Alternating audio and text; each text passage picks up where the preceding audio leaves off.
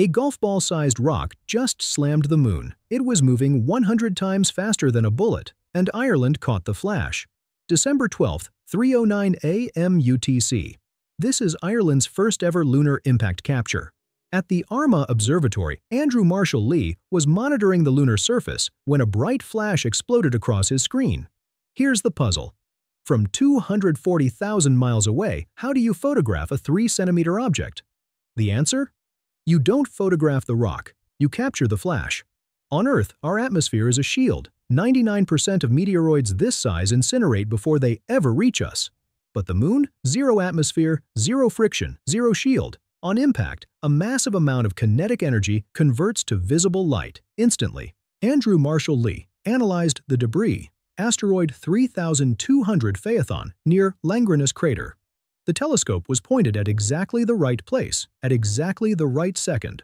This is the first capture from Ireland, and only the second from the British Isles. The Geminids peak again, December 13, 2026. Will Ireland catch number 2? Subscribe for verified lunar impact tracking.